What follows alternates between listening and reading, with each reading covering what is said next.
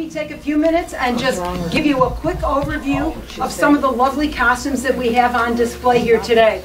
What we have here, as well as some of my young people who've come to share, to spend a few minutes with us in some of these costumes as well. What we have is it just scratches the surface. Poland has a fascinating number of costumes. Every region has costumes. Even within a region, there are multiple costumes. This is a great map here. If you haven't looked at it closely, you can even see some of the costumes are displayed here on the map.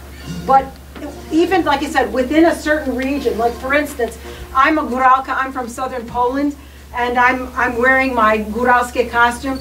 The men's costumes, if you take a look at the costumes that the men wear, they're like a wool pant that they wear, and they have a design. And the designs that you see on them are varied depending on what area in the south that you're from. So there's a great variety, and I certainly don't pretend to have any kind of exhaustive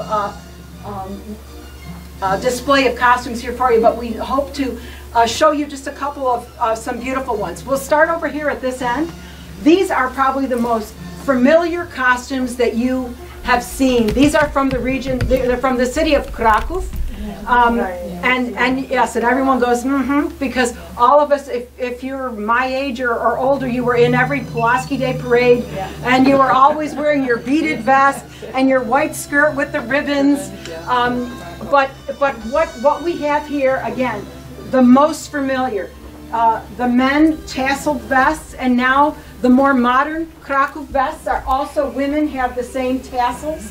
The peacock feathers, it's just a look. That's what we recognize.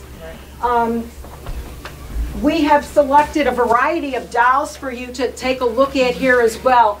All different regions. In fact, some of the dolls here are also represented in some of the costumes that a couple of our young people are wearing.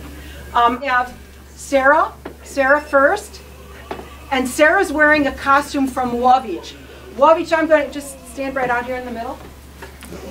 Kraków is right here.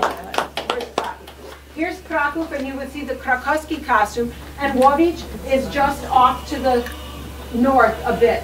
It's just a picture. Doesn't she look gorgeous? But anyway, thanks, Sarah. If you'll just take a spot over there. Since we're near Kraków, Dobrowianka. This is again a variation of the costume right from within Kraków. You'll see a velvety applique with some rhinestones, but certainly much different than the costume that you and I are used to seeing, the beaded vests. Embroidered, and it particularly red. This is such a beautiful skirt.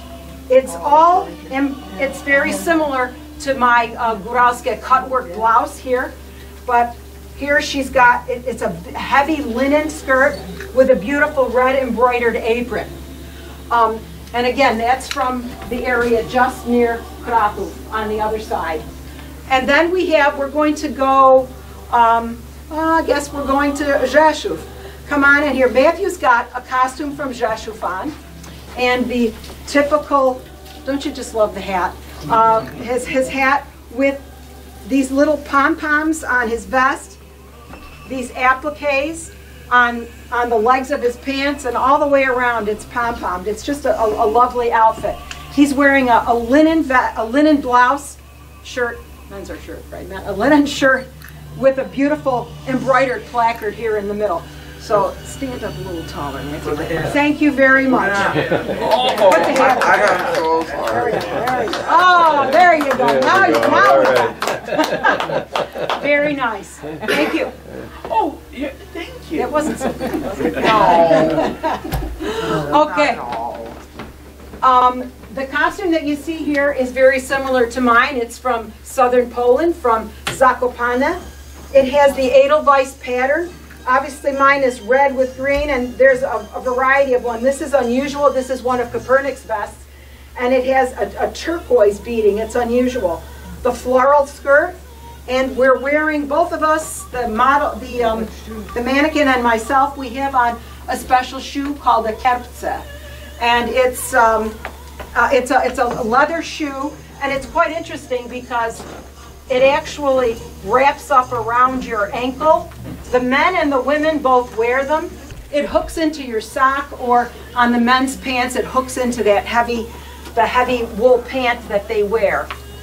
So literally you just wrap it up and hook it on. But these are kerpse. Now we're going to move way up to the top, and we're going to go to actually where my father's family is from, which is the Kurpia region. This is an unusual costume, and it features this tall hat that the women wear with the ribbons. You can't see her ribbons. She has a whole set of ribbons in the back and flowers on the side. But it's a very unusual costume. At Holy Trinity, we like to wear them at Easter time because some of the costumes we have are, the vests are purple and the skirts are green, but they're bright, they're beautiful, and again, a lovely crocheted apron on that particular one. And the last place I want to show you a costume from is also from northern Poland, which is Warmia, from Warmia region. This is a costume from Żywiec city, and Tatiana's wearing this for us. They are just a beautiful lace. There you guys. A couple times, yes. Okay. And now this costume belongs to the Polish Heritage Dancers. It's not an authentic costume as every other one that you've seen here today. But we couldn't afford this fabulous lace, which, Tom, can you give us any information on the lace? Well, today in Koniaków, which is near the town of Wisła in the Carpathian Mountains, still produce hand lace, hand-done lace. And I believe it's the royal family. I think it may have been Queen Elizabeth that ordered part of her wedding costume from there. So spectacular quality. Obviously ours is not that same lace. However, you can quite imagine this is exactly what the costume looks like. So give us one more spin, and I think I'd ask them to just come back out, and thank you for your kind attention, and I thank my 7th graders here who helped me out.